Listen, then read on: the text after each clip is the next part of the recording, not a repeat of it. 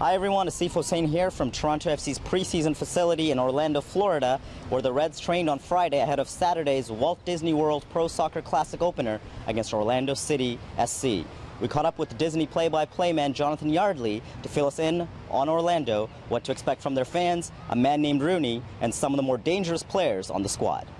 Second year for Orlando City. We saw them here in the Pro Soccer Classic last year, and they were a tough team to break down. They sat behind the ball a lot of the game. I think they got more confident once they got into their league season, finished first in their division, won the USL Pro Championship last year in a shootout, so they're used to success. They're going to be pretty confident, and they should have some rowdy fans here too.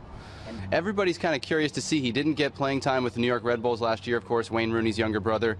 Orlando signed him, gave him the number 10 shirt, threw him out there against Philadelphia. He got a penalty kick and the chance to take it, and actually saw it saved. So we don't know what we're going to see from John Rooney, but he's still young. He doesn't turn 21 until later this year. So a lot of potential for him, and Orlando's banking on that paying off this year. You know, at the back, Orlando's very solid. Miguel Gallardo was goalkeeper of the year last year. Rob Valentino was defender of the year at center back for Orlando. And then up front, Maxwell Griffin, who saw a little bit of time with San Jose, and Jamie Watson do most of the scoring for Orlando. So we'll see what kind of lineup they throw out. They're trying out guys too. Their season doesn't start until April, but certainly a dangerous team going up against these MLS squads this weekend. We also caught up with Toronto FC head coach Aaron Vinter, who talked about how his squad has improved so far, as well what he makes of playing non-MLS opponents here at Disney. Where do you think your team is better this year than a year ago? I think in everything. I think if you see the spirit in the locker room, it's great. If you see the players that we signed and we brought in on those pieces where we were missing, that's also very good. First of all, last year we had some difficulties, a lot of difficulties in the back line, and I think that we brought some good players in to resolve those problems. How do you look at a tournament like this with preparation for CONCACAF, as far as will you try to play guys, 70 up to 90 minutes, or will you be kind of splitting two squads the way a lot of teams do in preseason? Now, to be here is just great, because if you see the facilities, the circumstances where you're training and where you're staying, it's great. We are now, this is our almost fifth week, or fourth week.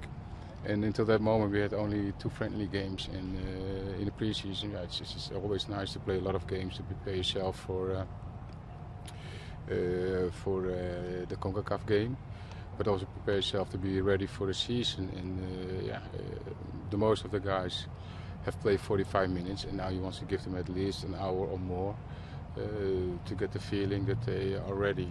And you're playing at least another 3-4 games.